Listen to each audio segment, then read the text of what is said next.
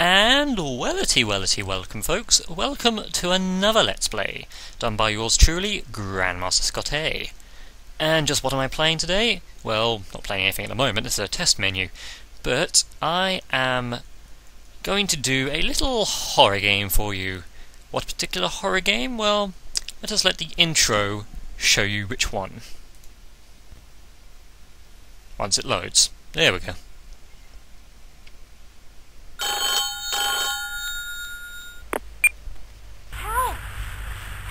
Everyone's getting killed.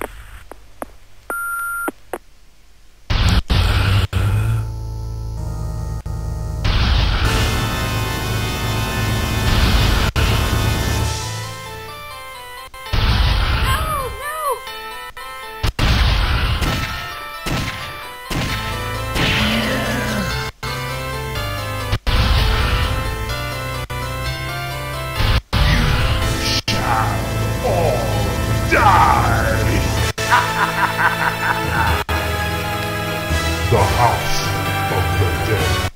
Yes, that is right folks, we are playing The House of the Dead. Made in 1996 by Sega, this is one of the very first horror... actually I should rephrase that, one of the first arcade games in general that I ever saw. Back in 2001 I distinctly remember. Why am I doing this game? Well, because I love House of the Dead, it's always had a special part in my life. And as soon as this tutorial ends, we are going to put in that credit. First chapter, Tragedy. Oh no!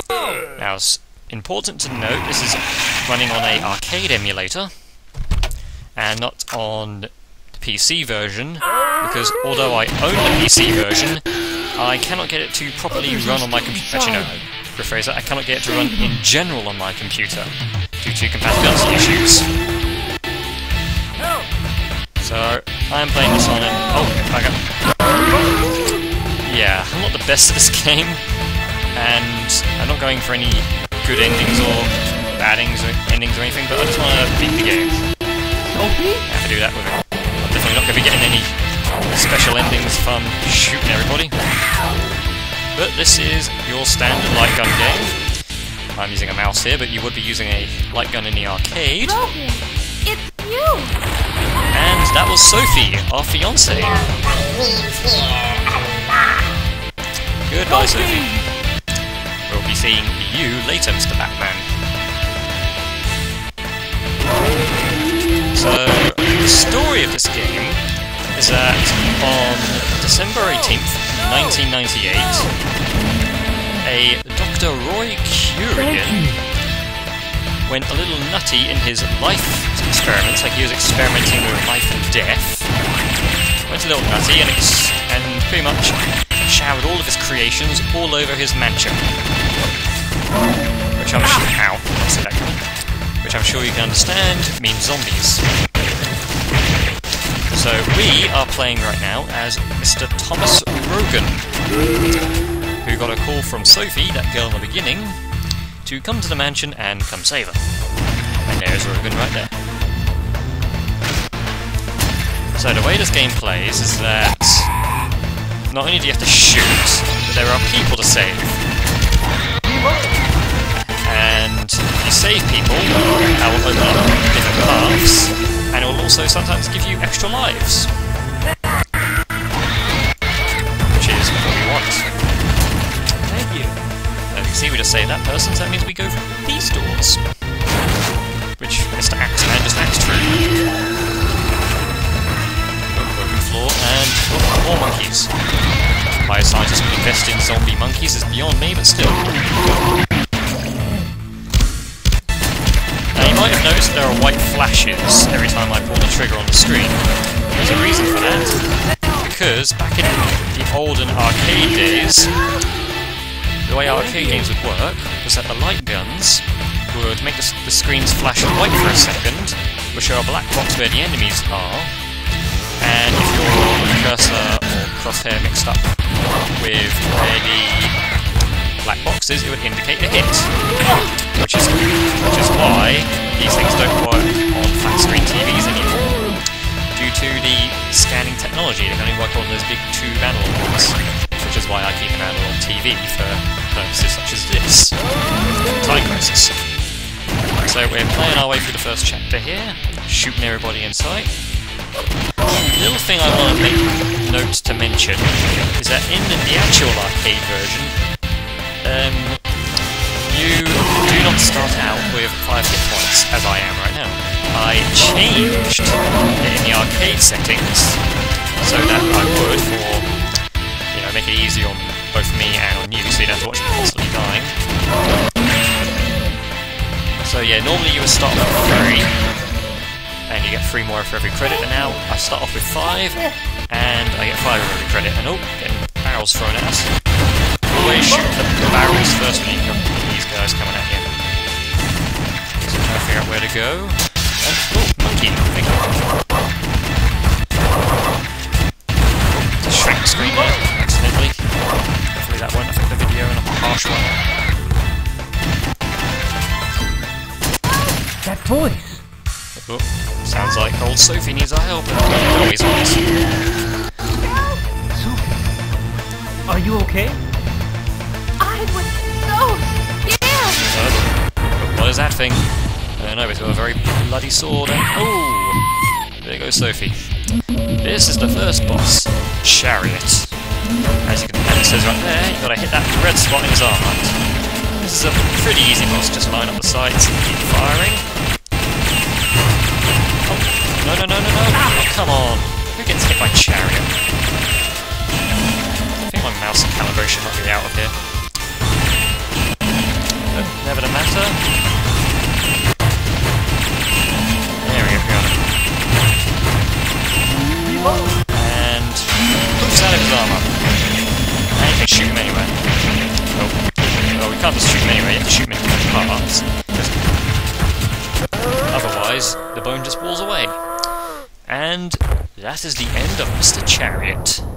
Sophie! You must stop Curian, or else something terrible will happen. Sophie! And seems Sophie has perished along with everybody else in the mansion. Such a shame, but we saved 5 people, and that means we got 1 life bonus. Woohoo! I think it's that if you save a certain amount of people, you'll always get 1, but if you save all of them, you'll get 2 bonuses. Damn, how big are the bullets you're firing at that thing, Rogan? So, level 2, Revenge. Love this level, and I love the music that goes along with it. Let's go down here. That's another choice of the paths there. I could have gone through the door, or I could have gone through here. I chose to go through here. Oh, come on, I hit him. Oh, that was a cheap shot right there. I don't think there's any penalties for dying in this game, and there's a little drive-through right there. Not getting any. Little thing of note there that you probably have to pay attention to. When you have one of those barrel zombies, if you shoot their barrel, they will rush towards you. Just a little thing to take note of there. I say I hate that chainsaw zombie, you normally hits me. I look like a little zombie cookie. Smells like, whoa! What the heck are you guys doing there? Whoa! It's the cool blade there. It's bursting through the wall. Oh, nearly just shot her in the ankle. Thank you. And we get a 1-up, and she just poses that for some reason. Someone's sneaking. What was there? Weird knife-wielding trench coat man. And just a pair of legs.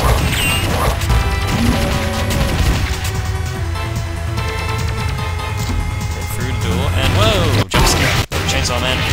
There's a little thing of note. If you shoot the chainsaw man's arms off, he can't chainsaw you. Whoa! Oh, that's a lucky shot. Thank you! Racking up the lives here. Make way for all the ones that we're going to lose by shooting people. Yeah, you just heard that right. A zombie just told us to die.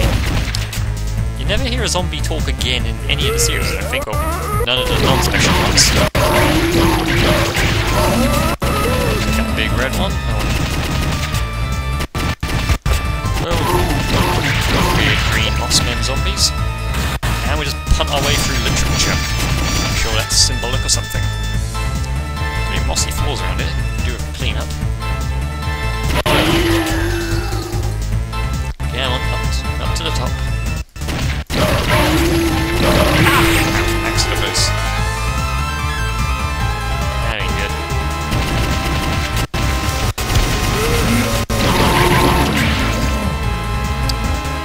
Yeah, making our way through, and bang, it's really good. Always what we like to see. Little thing of note, shoot out that and you get another survivor. Thank you. That is always one that used to catch me out. Speaking of which, I suppose I should probably talk about, you know, why I chose to do House of the Dead 1. It's because this game has a very important moment in my life. This was summer 2001, and I remember it distinctly because we went on holiday to Cornwall,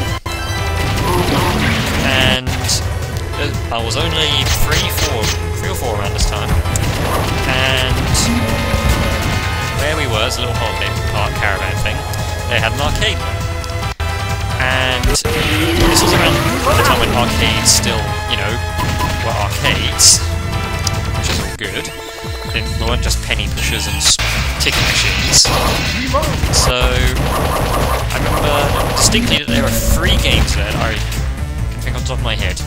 There was Operation Wolf, there was Adventure Island, and there was this.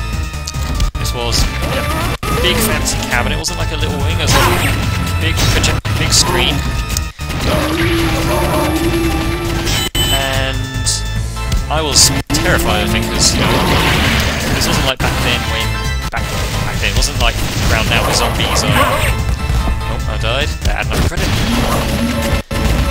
Where zombies, you know, are in pretty much every facet of medium. But this was like my first real, you know, zombie game. It wasn't just, you know, horror monsters or aliens and stuff like that. It was zombies. And I remember my dad played it because, you know, I was only 3, I could barely figure out how the coin slot worked. And I watched him, and it was all lots of fun. Oh, better cut my story because we've got a boss fight. Why do I not believe you? Oh, there goes 2 survivors. So this is the Hanged Man. Shoot him in the chest. Isn't that hard?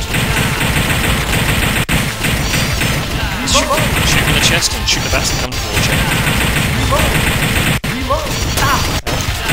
That's me not shooting the bats that come towards me.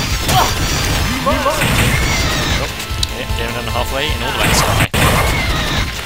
So as I was saying in my story, my dad played this, not me.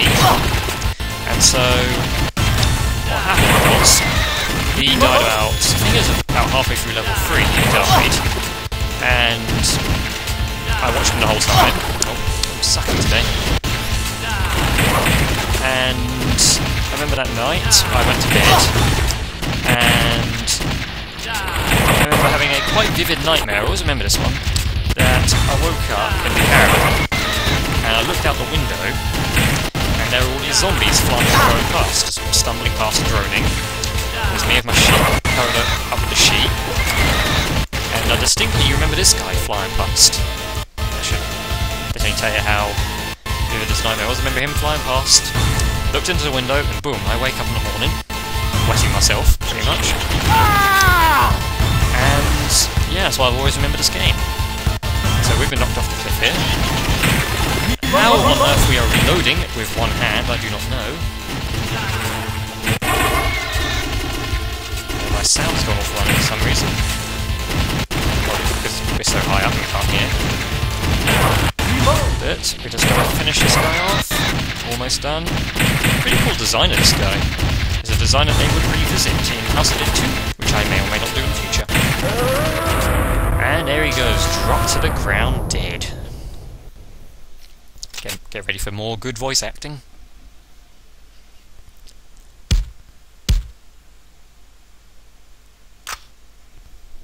We won't let you have it your way, Curian. Who's we? You're all alone and your fiance's dead and you don't have your partner because I haven't bothered to get a second person for this. Oh yes, double lives. Now we're up to our full 5. 3rd chapter, Truth. So we're just literally bouncing through the window. Ow! Awesome. Got some very funky music here. And some new enemies.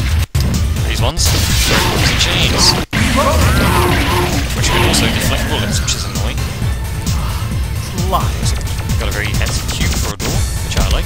And now we've got techno monkeys.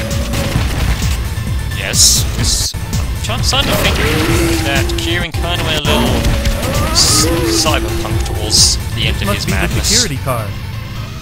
So we get the security card, which is very helpfully labelled security card. And we just get on our way through to the door. Like that voice. Oh, lot of zombies. Lot of zombies, lot of lag. And if I'm right, that's all I got. Let's go. Save her, and then... I always thought those ones with the hands that had massive, like, beer kicks on like the end of a stick. He also ran out of weapons when he was designing the Cybermonk, so I'd go to the nearest party and steal a few kicks. Then we go through the big door. More sliders on this, so it doesn't back this. These ones look really wrong. Oh, yes, I can't throw the barrels and they ain't got any. You see that? Something always sounds pretty funny. If you shoot off their arms and they go to attack you, they just aimlessly swing at you. What's happening? Alright. This guy's always taking these mini hits.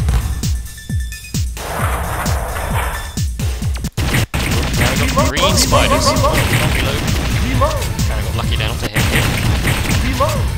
Get used to seeing spiders. Hopefully you will, because you have to see a few more. Whoa! Tried to fool me there. Let's go left. Zombies! Oh, going down. Down, down, deeper and down. You suck, fat zombie. Trying to ambush me. So I think I might be doing more Halloween videos. At least I'm going to try and do more Halloween videos. Got a lot of educational work on my plate. I've been trying to get collaborations done, but due to multiple pullouts and stuff... Oh, just shot the person I meant to save. That's bad. You shoot the person you meant to save, then you lose a life point. Kind of like Virtua Cop. Anyway, like I said, I've been trying to get some collaborations going, but the person I keep doing it to keeps pulling out and breaking, you know, verbal agreements, I guess you could say. Like, you agree to do something on a Tuesday night, go on Tuesday night, go out online. Not going to be naming names here, but who knows. And now we've got zombies on zip lines. Something I do not think I will see. But not the strangest thing you will see zombies doing in the Resident Evil series. I mean, not the strangest thing you see in the House of the Dead series. Although there are some comparisons between House of the Dead and Resident Evil, I'm sure you've noticed. Like, for example, this is made in 1996. We're in a mansion. There's zombies all over the place. And there's horrible voice acting. So we're going to walk around in here. Shoot everybody in our path. Ow. Down to 1 credit. 1 hit point. Plenty of credits, so I can just hit the button to get more. Use this. Use what? So that's a key card that we just got. If we'd killed him or let him die, we wouldn't have gone for that door.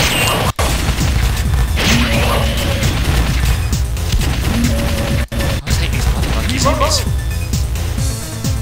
I love this techno music. So we're getting towards the end of the stage here. Oh, come on, there was no one in that tube. Where are you coming from?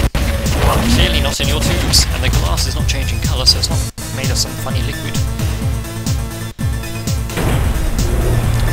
Oh no. What the heck? That guy had a flame sword. I just want to reiterate that. That guy had a flame sword. That is an awesome weapon. Games need more flame swords in them. I want to start that campaign right now. Hashtag more flame swords. Get on it, Twitter. See? These guys are the right idea. Flame swords. And now we get more access chapters. Ow. Suck to shoot me finding these things. Because I'm on a glaring one.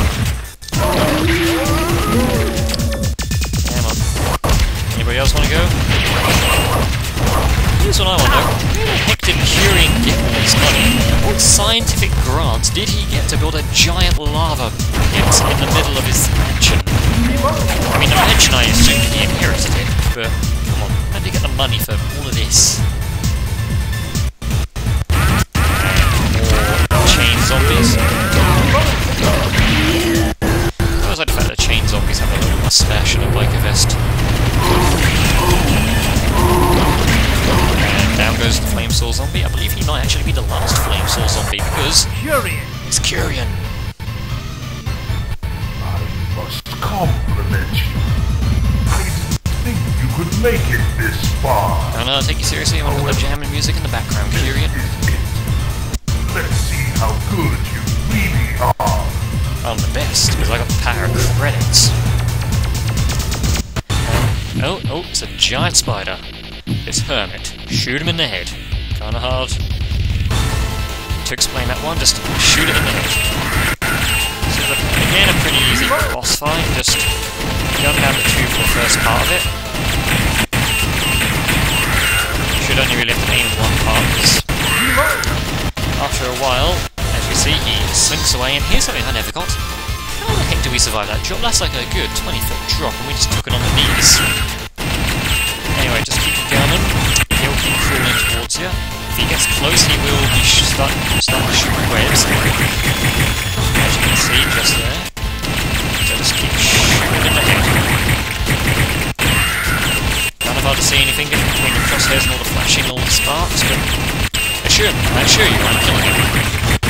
Oh, got hit by the spider balls. Almost dead, just a couple more shots. Uncover that face, you idiot. Ow.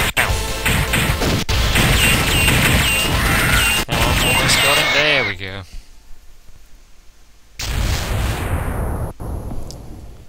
Oh, there's any skip that. It just said he's going to chase down Curian. And no life bonus. The House of the Dead, the final chapter. Yep, only 4 chapters in this game. The other games would get more, but, you know, first effort, 1906. What can you expect?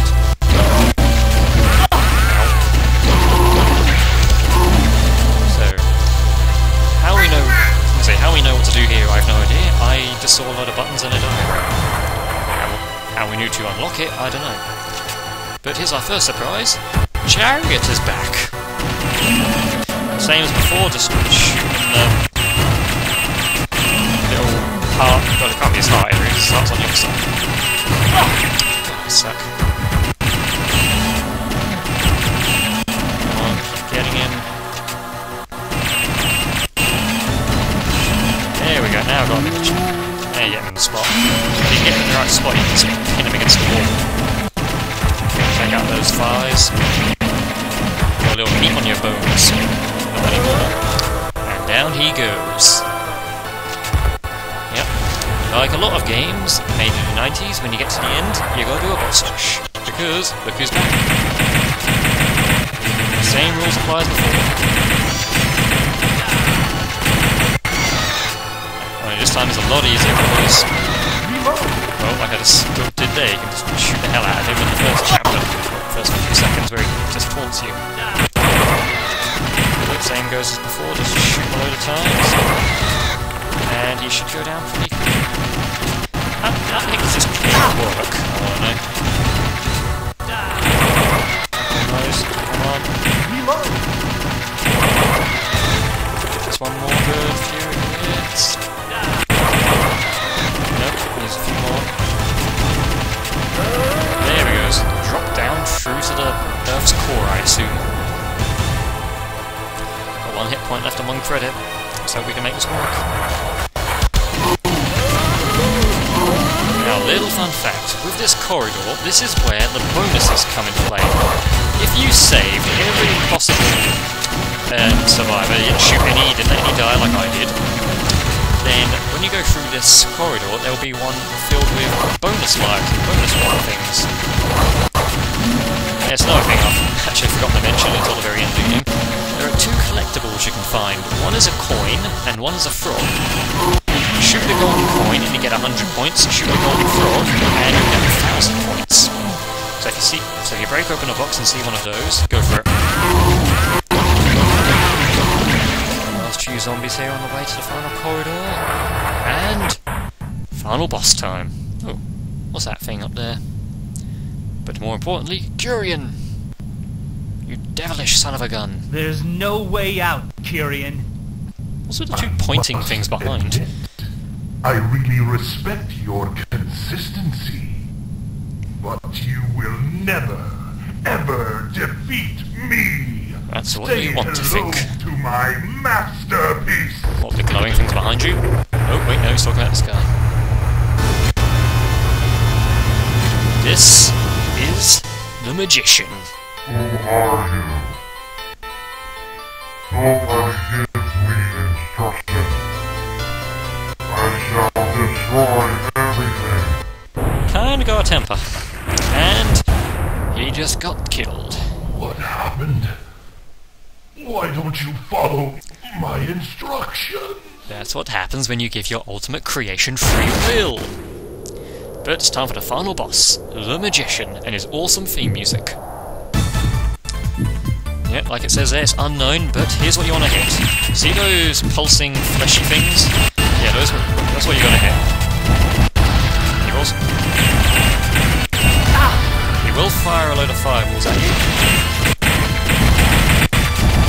But all you got to do is just dodge things and shoot them in the thighs. If you can get him, if you can shoot him enough times, he'll stop like that, and then he'll start darting around.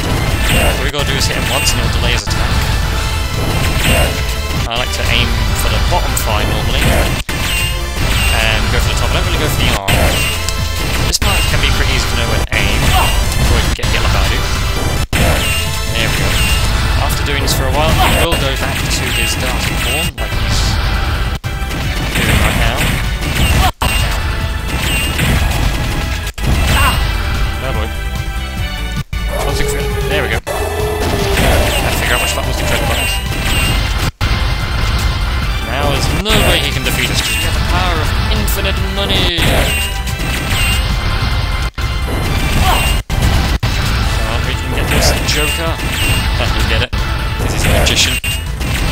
I'll stop now. Anyway.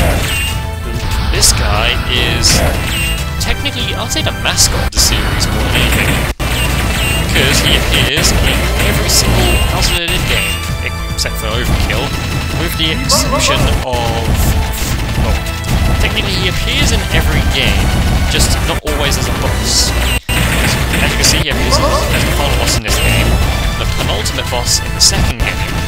He appears as a bonus and is mentioned in the third game, and in the special edition of the fourth game he appears as a secret boss.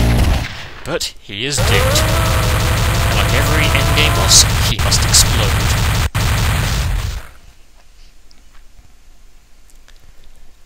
You haven't seen anything yet. Yep, Ruckus now got the fireworks show. One, boom!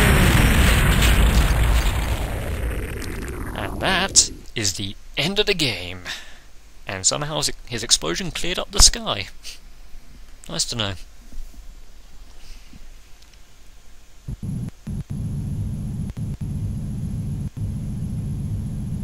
Everything is over. Was he thinking this? Because his I lips aren't have moving. nothing more to lose. Well, your life. However, I must go on.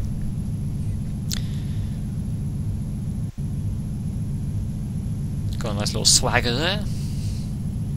Oh. Goodbye, Curian. Farewell, Sophie. Yep. Not the happiest ending for Mr. Rogan there. But that is the end of the game. Final thoughts. Wonderful game. Graphics may not have held up so well. Voice acting definitely hasn't held up, and admittedly bad voice acting is kind of a staple of the series. But I would still hunt it down. You see it in an arcade? Pump in those 20p's and get a good laugh out of it with you and a mate. So as we get this delightful little piano piece at the end, another tradition of the House of the Dead series, awesome little end themes. We we go through the mansion to find our way out to the door. And I have to say that one little thing to add, there are 3 endings to this game. There's the good ending, the neutral ending, and the bad ending. I have no idea what ending I've got, because it all depends on your score, but we shall see the end. It has nothing to do with the people that you save. You can kill them all, or you can save them all, and it will have no bearing on the ending. Well, if you kill them all, you can't get your good ending due to point score, but still. Let's go back to our car and see which ending we got. Osmo 1. If that's a reference to anything. No, we just got the neutral ending. May as well tell you what the other endings are. The good ending is that you zoom back into the house and see that, what do I call it, Sophie is alive. And the bad ending is that you go back into the house and see she's a zombie. So, I am GMS. There I am, rank 4, because I am awesome. And, well, this has been House of the Dead. I have been GrandMasterScottay. This has been House of the Dead. And I thank you so very, very much for watching.